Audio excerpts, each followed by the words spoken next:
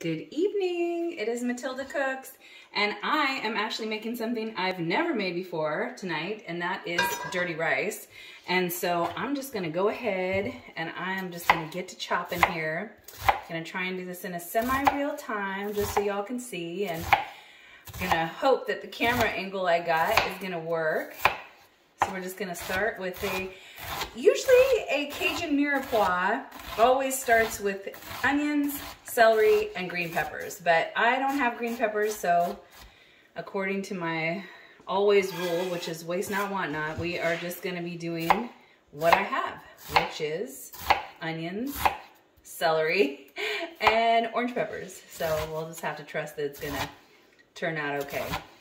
I was watching dirty rice videos actually all day, trying to get an idea for what I wanted to do, which I always adapt and simplify and make my own. And so this is just the way that I'm doing it.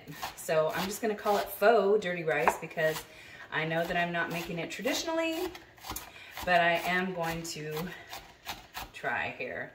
All right, so the first thing we're gonna do is just go ahead and get these onions going because I've already got my oil heating.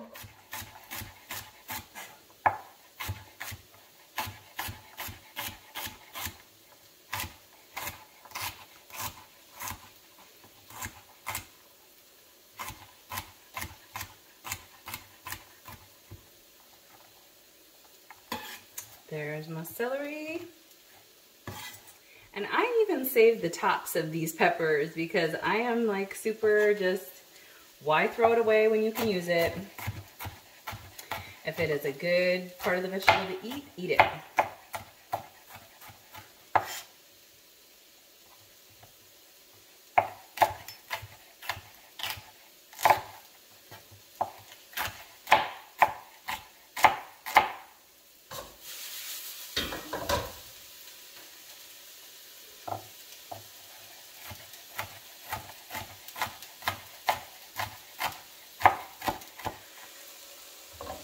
Let's go ahead and get in the rest of our mirepoix, Cajun mirepoix, except for minus the green peppers, the holy trinity they call it. And the first thing I am going to do is just get a little bit of salt. My Rustic Rub does have salt in it, but not like a big amount, and I really want to get these vegetables sweating. And when I was watching other people make this, some started with the hamburger first, some start with the vegetables first. I'm starting with the vegetables first, and I actually saw a lot of people adding seasonings afterward, and I'm going to add seasoning as I go because I always like it to cook in with what I'm cooking. Okay, so we're just going to sweat these guys down until they're just getting nice and caramelized. And when they get about halfway there is when I'm going to throw the hamburger in because I really like the hamburger to get all this flavor that this mirepoix is going to give it in its cooking process, and also add my Rustic Rub to my beef on the way as well. So let's get a little Rustic Rub on here.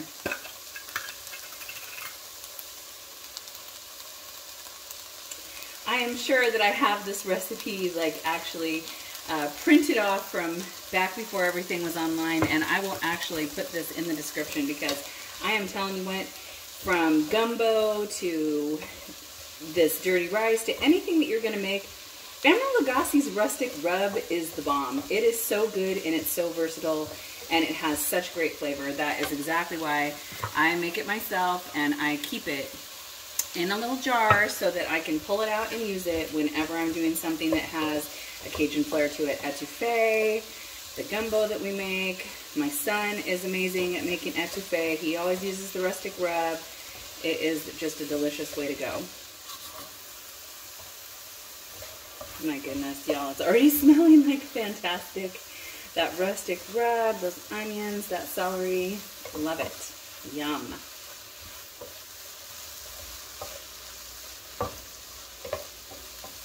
And let this go just like a hair further, and then we're gonna get that hamburger in. All right, these are getting nice and glossy, so now I'm gonna go ahead and start putting in my hamburger. And I know that you can use sausage with this, but I did see lots of people making it with hamburger online too. And we just happen to have a lot of hamburgers, so there are going to be a lot of hamburger recipes on this channel. because we order beef and we get it in mass quantities. Just because it's so versatile and there's so many things you can do with it. All right, again, I am just gonna salt this just a skosh. Not crazy copious amounts of salt, but just a little something. One thing about grass-fed beef is that you absolutely do need to season it. It is not as deliciously flavored as grain-fed, but it is much healthier.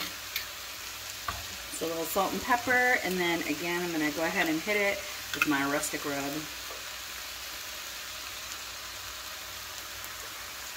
I don't know why, but I always feel like it imparts more flavor when I put it in from raw rather than doing it when it's already cooked. And that might just be me. It is not a proven fact.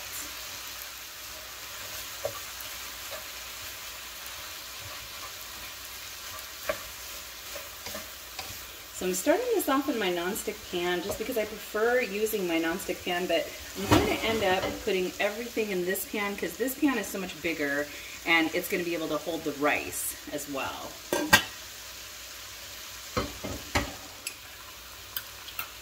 I'm going to do one more little sprinkling of the Rustic Rub. And I might go around just with a little bit of my pink Himalayan salt.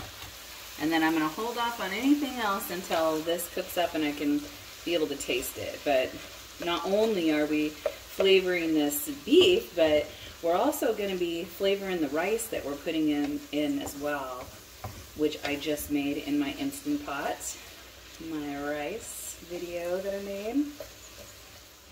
So now I'm just getting this all nice and kind of minced up as far as like the hamburger goes. These vegetables are nice and soft and sauteed. They're going to be delicious. And I might even make a little bit, well, you know, actually I have some chicken stock in the refrigerator. I'll probably just use that. But I was going to say I would make even a little bit of beef stock just in case I want to just hydrate that rice and have this all come together better. But you know what? That's another thing. I'm going to use what I have already prepared and just use the chicken stock if I feel like I need a little moisture. Oh yeah, look at how nice and juicy that is getting. Delicious.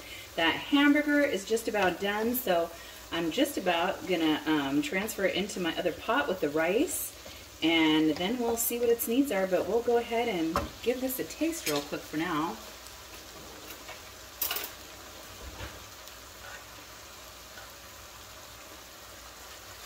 It's good. I am going to do one more little go of Rustic Rub, not because I think that the meat needs it or this mixture needs it, but just because I am flavoring that rice up, I am going to go ahead and put that in there. And so this is that chicken stock that I had left over from the other night of my cooking. I'm just going to put this in a little bit just because I want to keep this real nice and juicy, because I really want that liquid to impart all this flavor that I'm creating into that rice. And beef stock would work probably better, but hey, again, waste not, want not, yo. The food inflation's going up. Scary.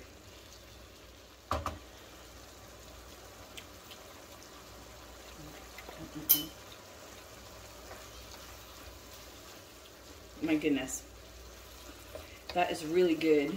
I feel like I want to put just like a little tiny bit of cayenne in there just because I love cayenne, but at the same time I think I'm just going to skip that because it might get a little too zippy at the end and then I'd be bummed. Alright, so we'll just transfer all this goodness into this pot here. And now we can just throw all this on in.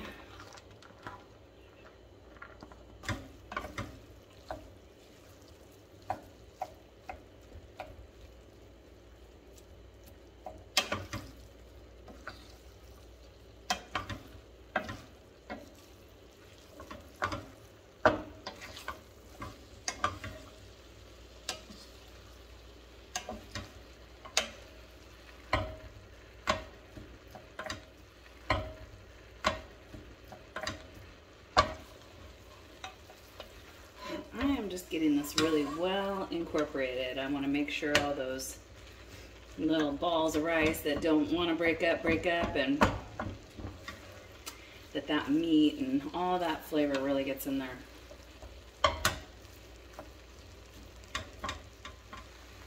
It is getting really delicious. That's so good. That rice is heating up.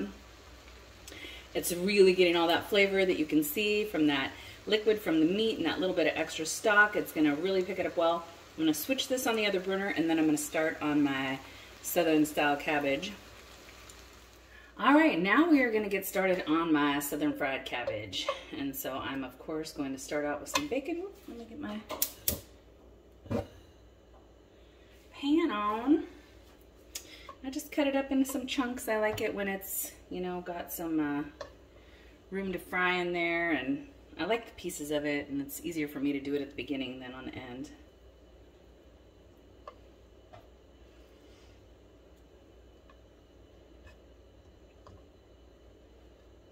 All right. Oh yeah.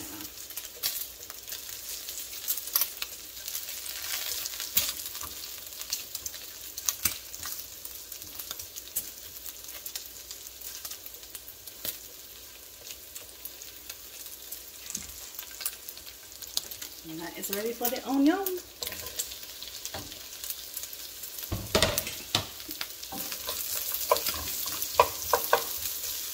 Now, even though this is bacon and it's salty, I am still going to have to season a little bit. I am just going to put just a tad of salt on these onions just to get them releasing their water and starting to caramelize. All right, so this is the seasoning that I am going to be using for my cabbage, and this is a shout out to Bees Rubs. And this is batch 9, and it's fantastic. They are local right here in the state of Washington, and not even that far from where we are now. They're in Othello. And these rubs are so delicious. No preservatives in them. They're not salty at all. You know, I actually add salt when I want salt to them, like I just added that little bit of salt. And it is delicious. So good.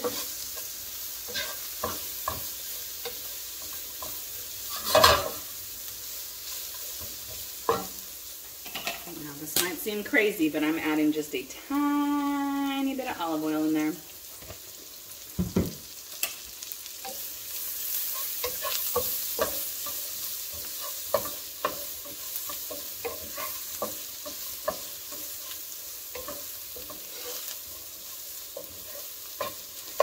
Now you have your choice right now. You can pull this bacon out and it'll be a bit more crisp on the crisp side, and that is an amazing idea and I love it. As a matter of fact, when I do my bacon and green beans and onions, I do pull the bacon out and I don't put it back in until the end. But this cabbage is going to cook up real quick, and it's, you know, it's going to be just fine. I'm not going to pull it out this time. So we'll go ahead and get our cabbage in.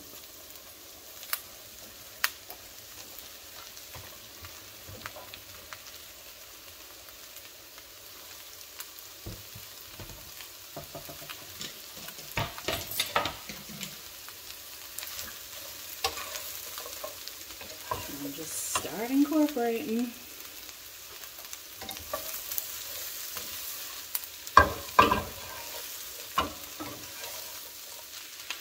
I'm going to hit it with 1 pink Himalayan salt and a bit of my bees.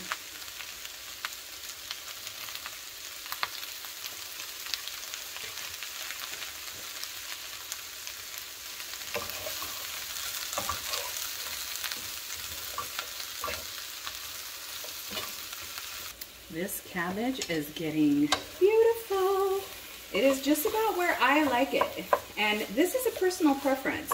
You know, if you're a person who likes it really, really cooked and really, really just, I don't know what the word would be, like where it's just falling apart in your mouth cabbage, then you would want to continue going from here and maybe even put a little liquid in it so that it would be almost boiling, kind of braising, rather than I'm just really truly sauteing it. I haven't added any liquid. Any glossiness that you see is just from the sweating of the vegetable and a little bit of bacon grease and a little bit of olive oil that I put in there. And so this is where I like mine. But my family traditionally likes it more braised. But that's okay, because by tomorrow when we, heat it up for them, it'll be even more tender. All right, I've made myself a tasting bowl, and I am excited to get in here and see what we got going. Just get into this dirty rice first.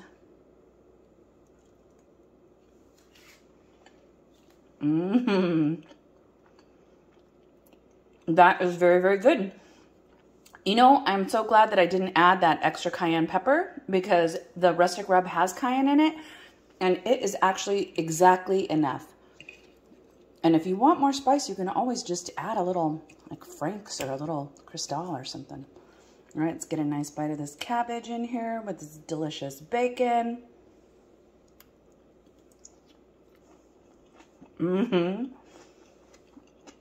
That is wonderful. All right, I'm not going to eat too much here. My husband is on his way home, and I'm going to save my appetite for dinner with my perfect husband. I hope you guys try this. This cabbage is delicious. The bacon is delicious. Bee's Rubs is delicious.